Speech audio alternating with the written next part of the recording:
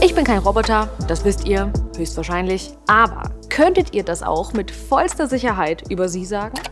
Oder über sie? Oder über sie? Oder sie? Okay, bei ihr ist es ziemlich klar. Eins haben sie alle gemeinsam: diese Influencer gibt es nicht. Ihre Follower dagegen, die sind echt. Das sind sogenannte CGI Influencer und holy shit, schreibt mir gerne mal in die Kommentare, ob ihr bei diesen Fotos gewusst hättet, dass die nicht echt sind. Ich bin in diese Welt eingetaucht, weil ich ein bisschen mehr darüber herausfinden wollte und habe nicht erwartet, dass es so viele von ihnen gibt, dass sie jetzt schon so einen Einfluss haben können und dass sie die Social Media Welt, so wie wir sie kennen, ganz schön verändern. Jetzt schon. Ich möchte mir in diesem Video diese Instagram-Roboter, wie sie sich selbst nennen, genauer anschauen, verstehen, wer dahinter steckt, wieso sie hier sind, was sie für Vor- und Nachteile gegenüber normalen Influencern haben könnten und wie sich das Ganze in Zukunft noch so entwickeln kann. Ich glaube, ich verrate nicht zu viel, wenn ich sage, ich hatte hier und da ein etwas merkwürdiges, mulmiges Gefühl bei der ganzen Geschichte. Es fühlt sich alles ein bisschen dystopisch an und ich bin sehr gespannt, ob es euch ähnlich gehen wird. Roboter, CGI, VTuber. Es gibt mittlerweile einige Begriffe, die wir ganz kurz klären müssen. Ein virtueller Influencer ist ein computeranimierter digitaler Charakter, dem eine eigene Persönlichkeit gegeben wird und die auf Social Media durch eine Ich-Perspektive dargestellt wird. Diese virtuelle Influencerin tweetet zum Beispiel auch über das schöne Wetter, als würde sie es wirklich fühlen können. Auf YouTube oder Twitch gibt es sogenannte VTuber. Das sind beispielsweise Menschen, die durch Motion-Capture-Technologie eine andere Form annehmen können und so streamen können. Code Miko ist zum Beispiel so eine Streamerin und wird von einer Person performt, gesprochen und technisch umgesetzt. Dann gibt es noch AI, beziehungsweise auf Deutsch KI, also künstliche Intelligenz. Es gibt ein paar wenige digitale Charaktere, die so programmiert wurden, wie Menschen zu denken oder zu reden. Alice ist beispielsweise so eine Figur. It's not a question of what I'll say. It's a question of whether you are ready to talk. Und dann gibt es auch noch Deepfakes. Die sind für mich persönlich am schwersten zu erkennen. Hier kann ein existierendes Bild oder Video von einer Person auf eine andere Person drauf projiziert werden. Das hier ist zum Beispiel nicht die echte Influencerin Charli D'Amelio, sondern jemand, der nur so tut, als ob. Diese Technologie könnte man natürlich nutzen, um beispielsweise das Gesicht von einer virtuellen Influencerin auf einen echten Körper zu projizieren. Und da verschwimmen dann schon die ersten Grenzen. Außerdem können Deepfakes richtig gefährlich werden, wenn man sie zum Beispiel missbraucht. Zum Beispiel, wenn eine Person gegen ihren Willen gedeepfaked wird. Sowohl privat als auch politisch kann es da einfach fatale Auswirkungen haben. Man muss dazu sagen, es ist erstmal nichts wahnsinnig Neues, dass es virtuelle Figuren, Stars oder Charaktere gibt. Eins der bekanntesten Beispiele ist die britische Band Gorillaz, die sich in Musikvideos und auch bei Auftritten durch diese 4 Comicfiguren dargestellt haben. Dann gibt es noch Hatsume Miko. Sie ist der größte virtuelle japanische Popstar mit einer künstlichen Gesangsstimme. Sie wurde schon 2007 der Öffentlichkeit vorgestellt und ist weltweit bekannt. Ich meine, gebt euch bitte mal dieses Konzert, wo sie als Hologramm auftritt und wie krass die Leute sie abfeiern.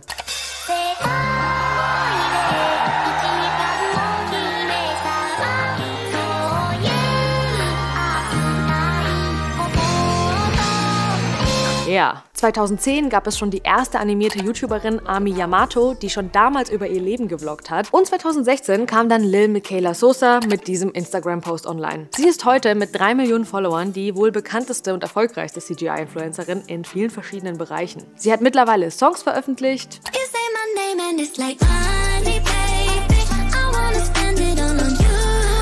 hat einen YouTube- und natürlich auch einen TikTok-Account und die bekanntesten Designermarken sponsern ihre Posts. Ich habe mir das so angeschaut und mich gefragt, wie schafft es eine absolut fabrizierte, ausgedachte, animierte Figur, so viele Menschen und Unternehmen für sich zu begeistern? Dass Lil Miquela nicht echt ist, war am Anfang sehr vielen Leuten überhaupt nicht klar. Sie wurde zum Beispiel in einigen Artikeln beschrieben als Instagrams größtes Rätsel. Wer oder was sie genau ist, stand nämlich weder in ihrer Bio noch sonst irgendwo. Auch wenn man schon damals sagen konnte, dass da irgendwas nicht ganz stimmt. Also ich meine, gerade die ersten Instagram-Posts waren jetzt nicht so mega realistisch, aber es war halt auch 2016. Als ihre Grafik dann noch besser wurde, wurde es dann immer schwieriger durchzusteigen. Notice anything unique about her? I like her freckles. Do you know that she's computer generated? No, wow. I think it's a real human. Is it not? Oh my god, is it the robot? It looks incredible, but I'm 99.9% sure that she's not real. Sometimes trying to be real, whatever that means, makes you feel less real. Ja, sie war dann auch irgendwann in sehr vielen Shows zu Gast. Aber nochmal von vorne. Sie hat sich als 19-jähriges Mädchen aus LA ausgegeben, coole Klamotten getragen, hatte eine lustige eigene Persönlichkeit und ein sehr Instagrammable Leben. Also kein wirkliches Leben, sie ist nicht echt, ihr wisst, was ich meine. Bis irgendwann das Interesse so groß wurde, dass sie sagen mussten, wer oder was dahinter steckt. Das Ganze war richtig clever aufgezogen. Sie haben eine Art Instagram-Hack inszeniert von einer anderen virtuellen Influencerin namens Bermuda, die sie quasi gezwungen hat, ihre wahre Identität endlich preiszugeben, sonst exposed sie sie. Richtig guter Marketing-Move, denn die Leute fanden es total unterhaltsam, dabei zuzuschauen, wie sich zwei virtuelle Influencerinnen so öffentlich gestritten haben. Danach war immer noch nicht ganz klar, wer da genau wie dahinter steckt und was genau davon echt war und was nicht. Aber mittlerweile weiß man, das war natürlich alles inszeniert. Und hinter Lil Miquela steckt das Medienunternehmen Brust. Das soll laut der Seite TechCrunch mindestens 125 Millionen Dollar wert sein. Und auf Instagram sieht man auch, wie viele Menschen an der Figur mitarbeiten. Ihr Charakter muss immerhin geschrieben werden, es muss technisch umgesetzt werden und die PR muss natürlich auch irgendwie gemacht und gemanagt werden. Miquela erzählt seitdem auf all ihren Plattformen, wie es so ist, als Roboter nicht echt zu sein, nicht zu altern, Gefühle zu entwickeln und spielt das Spiel einfach so weiter. Yes, I'm a robot and no, I don't age. So birthdays are always kind of whatever. Und mittlerweile haben es die Leute nicht nur akzeptiert, sondern sie feiern es. Und zwar extrem. Sie hat eine ziemlich starke Community-Bindung, hat sogar einen eigenen Discord-Server. Das ist sowas wie ein Community-Forum, wo man miteinander chatten, posten, telefonieren oder Videocallen kann, in den ich ironischerweise zuerst nicht reingekommen bin, weil ich 5-mal die "Bist du ein Mensch?" Sicherheitsfrage nicht richtig beantwortet habe.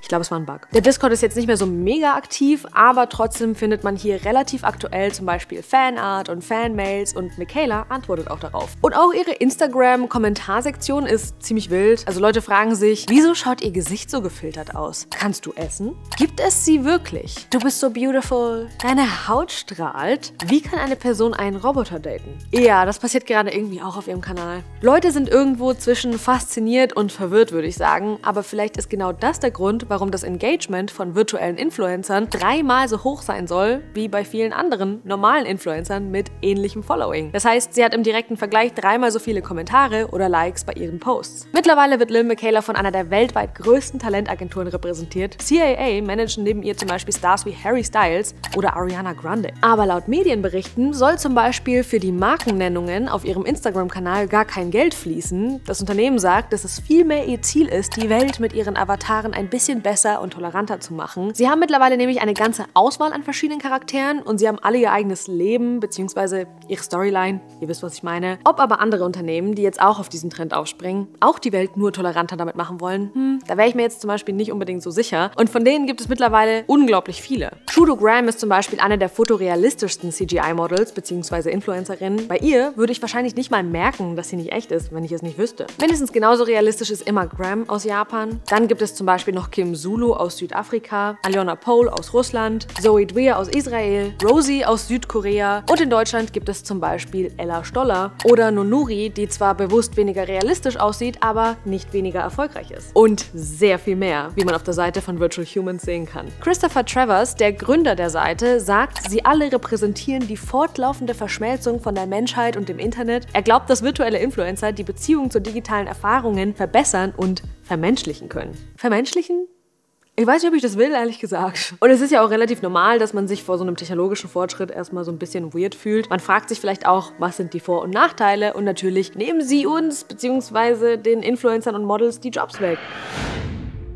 Erstmal kann man wahrscheinlich schon sagen, dass sie jetzt schon gewisse Jobs wegnehmen. Alleine, wenn sie auf Covern zu sehen sind oder zu den 25 einflussreichsten Menschen im Internet von der Time ausgezeichnet werden, Menschen, oder als Marketingpraktikantin eines Drogerieherstellers eingestellt werden, wie bei der CGI-Influencerin Kenner. Statt einen echten Influencer als Gesicht für das Marketing einzukaufen, haben sie einfach selbst jemanden erstellt und können hier natürlich alles kontrollieren und steuern, so wie sie das eben wollen und brauchen. Das sind alles jetzt schon Plätze, die vorher echte Menschen gekriegt hätten. Aber auf der anderen Seite kann ein CGI-Influencer sehr viele Jobs erschaffen, wie man im Fall von Lil Miquela sehen kann. Auf der Seite von der russischen Influencerin Alyona Pole sind Vorteile für Unternehmen aufgeführt, die mit so einem CGI CGI-Charakter zusammenarbeiten wollen. Zum Beispiel sagen sie, Zeit und Kosten für die Content-Produktion sind geringer, weil sie komplett digital erschaffen werden können. Gehalt, Urlaub, Sozialabgaben braucht es alles nicht, weil keine echten Menschen. Ach ja, und sie können natürlich 24/7 arbeiten, überall, auf allen Sprachen zur selben Zeit. Da muss man als Mensch schon erstmal mithalten können. Außerdem altern sie im Gegensatz zu echten Menschen nicht, ihre Körperform verändert sich nicht und Skandale haben sie ja auch nicht, weil das ist ja alles konstruiert,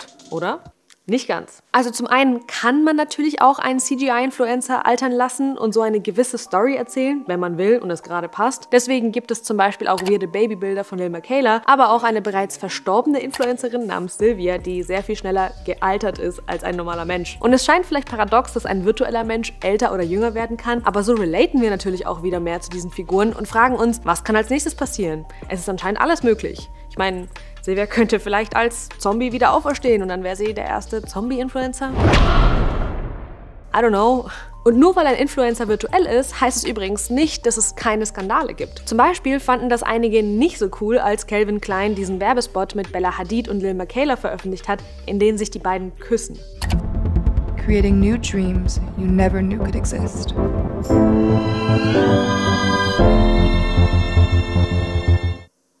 Ja. Calvin Klein hat sich für dieses Queerbaiting entschuldigt und gesagt, dass das nicht ihre Absicht war, die LGBTQ+-Community so zu missrepräsentieren, indem eine Person wie Bella, die sich als heterosexuell identifiziert, eine andere Frau küsst. Kritik gab es auch, was die Körperform oder das Optische angeht, zum Beispiel rund um CGI-Model Shudo. Denn die Person, die sie erschaffen hat, sieht so aus. Und das ist früherer Fashion-Fotograf und Visual Artist Cameron James Wilson. Und die Leute hatten einige Reaktionen dazu. Menschen haben unter anderem geschrieben, dass ein weißer Fotograf es geschafft hat, von einer schwarzen Frau zu profitieren, ohne jemals eine bezahlen zu müssen. Oder schwarze Models sind kein Trend. Hoffentlich kann er auch mit schwarzen Models zusammenarbeiten und sie auch bezahlen. Er sagt darauf, dass er nur eine schöne Muse erschaffen wollte und nur mit Unternehmen zusammenarbeitet, die Frauen oder POCs in einer Machtposition haben. Trotzdem, sagt er, hat Shudo eine wichtige Unterhaltung über Repräsentation unter CGI-Influencern entfacht. Mega spannend das Ganze, schreibt mir gerne mal in die Kommentare, was ihr dazu sagt. Und weil der Körper und die Proportionen von Shudo ein ziemlich unerreichbares Schönheitsideal propagiert haben, wurde die Figur nachträglich angepasst und er hat dann als Reaktion sogar das erste curvy CGI-Model namens Bryn ins Leben gerufen. In einem Interview hat er auf die Frage, ob durch die Verwendung virtueller Models perfekte Körper und glatte Haut normalisiert werden, geantwortet, dass wir schon längst ohne CGI-Models an dem Punkt angekommen sind, durch die Optimierung von Fotos durch Photoshop oder Facetune. Er findet es einfacher, jemanden anzuschauen und zu wissen, dass es komplett gefälscht ist, als einige Influencer zu betrachten, die zwar sagen, dass sie echt sind, aber alles bearbeitet haben. Okay, damn, guter Punkt. Den kann ich persönlich sehr gut nachvollziehen, aber dafür muss man eben auch wissen, dass es CGI ist und das ist nicht immer so. 2 Jahre lang wurde nicht kommuniziert, dass Lil Miquela nicht echt ist. Offiziell angeben muss man das bisher auch nicht, wenn ein CGI-Account ein Foto postet oder wenn ein Foto bearbeitet ist. Und deswegen realisieren jetzt schon Leute nicht, dass einige der Influencer, denen sie folgen, CGI sind. Dazu gibt es eine Studie aus dem Jahr 2019 von der amerikanischen Unterhaltungsfirma Fullscreen. Und von 534 Teilnehmenden haben 42% der Gen Z und Millennials einen CGI-Influencer gefolgt, ohne zu wissen, dass es einer ist. Sie waren aber generell eher aufgeschlossen dem Ganzen gegenüber und im Vergleich zu einem echten Menschen gab es jetzt keine riesigen Unterschiede in dem, wie sie wahrnehmen. Sie finden sie sogar nicht komplett unauthentisch im Vergleich. Mukta Chaudhary, die die Studie geleitet hat, hat das übrigens nicht wirklich überrascht, weil jüngere Generationen manchmal durch Bot-Beziehungen ihr Verlangen nach menschlichen Verbindungen stillen können, aber auch, weil wir es gewohnt sind durch Filter und Bildbearbeitung, dass wir Menschen quasi selbst zu Avataren geworden sind und deswegen CGI sich fast schon authentisch anfühlen kann. Ziemlich absurd alles, aber okay. Und die Grenzen zwischen der Realität und CGI wurden durch diese Influencer auch immer wieder ausgetestet. Miquela war Teil einer echten Fashion Week im Jahr 2018 in Mailand, keine Ahnung wie. Influencerin Immer hat in einem Ausstellungsfenster gelebt, einer Mischung aus Wohnzimmern und LED-Bildschirmen, bei der man quasi nicht auseinanderhalten konnte, was der Bildschirm ist und was nicht. Und Nonuri hat statt einer echten Person Bill Kaulitz bei den About You Awards live in der Show einen Gewinnerumschlag übergeben. Bist du auch schon so aufgeregt wie ich? Hier habe ich den Umschlag mit dem Gewinner für dich. Super, vielen Dank. Ich danke dir, dass ich hier sein durfte. Hab einen ganz tollen Abend.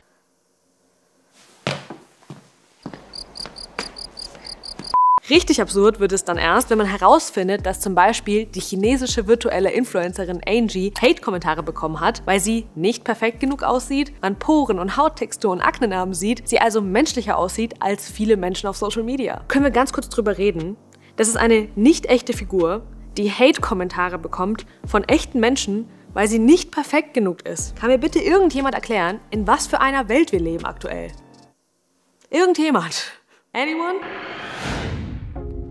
Wie sich das Ganze noch entwickeln kann, das ist so ein bisschen die Frage. Ich kann mir auf jeden Fall vorstellen, dass das alles erst der Anfang ist, wenn ich mir ein paar Beispiele dazu anschaue. Was passiert, wenn KI immer besser wird und irgendwann auch immer öfter bei CGI Influencern eingesetzt wird und sie beispielsweise eigenständig anfangen zu posten und mit Leuten zu interagieren? Es gibt ja jetzt schon die erste virtuelle Studentin in China, die tatsächlich eingeschrieben ist, Gedichte schreiben, Musik komponieren, Gedankengänge konstruieren und emotional interagieren kann. Die Menschen, die sie entwickelt haben, sagen sogar, sie könnte danach einen echten Job bekommen und eine echte Karriere machen. Wenn das tatsächlich klappt, dann bezweifle ich, dass sie die Einzige bleiben wird. Und dass sowas auch schief laufen kann, das hat Microsoft schon herausgefunden. Sie haben nämlich 2016 einen Chatbot kreiert, der so tweeten soll wie so ein typischer Teenager. Und nicht mal einen Tag später musste er runtergenommen werden, weil die KI durch die Interaktion auf Twitter gelernt hat und angefangen hat, rassistische und sexistische Tweets zu posten. Was? Also ganz ehrlich, überrascht das irgendjemanden? Es gibt außerdem schon eine erste Modelagentur für CGI-Models, die von Shudos Ersteller Cameron James Wilson gegründet wurde. Und er sieht da tatsächlich für echte Models das Potenzial, das für sich zu nutzen. A model can actually have a 3D counterpart and then generate an income off of that counterpart without actually having to do the work necessarily. Okay, das ist ja schon auch ein bisschen nice. Also vielleicht könnte irgendwann mal so eine CGI-Valerie hier den Kanal moderieren. Dann könntet ihr aber nicht mehr so einfach sagen, dass ich kein Roboter bin. Hollywood könnte irgendwann anfangen, virtuelle Influencer für große Rollen zu buchen oder digitale Doubles von echten Menschen, wenn es irgendwann einfacher und günstiger ist, als mit einem echten Menschen zusammenzuarbeiten. Dafür könnte man zum Beispiel Deepfakes verwenden. Unternehmen wie Brust, die hinter Lil Miquela stehen, sind, wenn man mal so drüber nachdenkt, eine Form von Filmproduktionsunternehmen wie Sony Pictures, Warner Brothers oder Disney. Es ist eine andere Art, Geschichten zu erzählen. Das Verrückte ist ja, sie haben es jetzt schon zu einem gewissen Grad geschafft, dass Menschen komplexe und echte Beziehungen und Gefühle zu nicht echten Charakteren entwickelt haben. Und wie gut das funktionieren kann, wenn eine KI dahinter ist, zeigen uns jetzt schon spezielle Apps, die mit uns chatten und interagieren können. Hinter diesem Chatbot steckt natürlich kein echter Mensch, aber es fühlt sich gar nicht so unecht an, wenn man sich drauf einlässt, finde ich. Boah, ich weiß nicht. Ich würde mir wünschen, dass zumindest, um den Überblick nicht komplett zu verlieren, irgendwo angegeben wird, dass die Influencer nicht echt sind. Bisschen wie Hashtag Werbung. Halt Hashtag CGI oder Hashtag Roboter, irgendwas. Denn vielen scheint es mehr oder weniger egal zu sein, dass die ganzen CGI-Influencer nicht wirklich existieren. Das macht sie wahrscheinlich sogar interessanter. In gewisser Weise sind sie ja tatsächlich echter als viele andere bearbeitete Personen, weil man immerhin weiß, woran man ist. Falls man es weiß. Eins kann man mit Sicherheit sagen. CGI-Influencer sind hier, um zu bleiben und sie werden sogar, so creepy es klingt, uns alle überdauern, weil sie altern ja nicht. Okay, ich glaube, ich muss hier aufhören.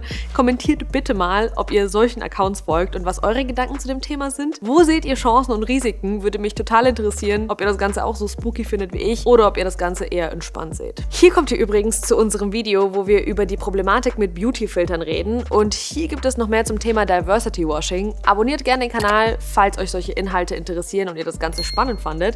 Und ich hoffe, ihr seid nächste Woche wieder mit am Start. Bye!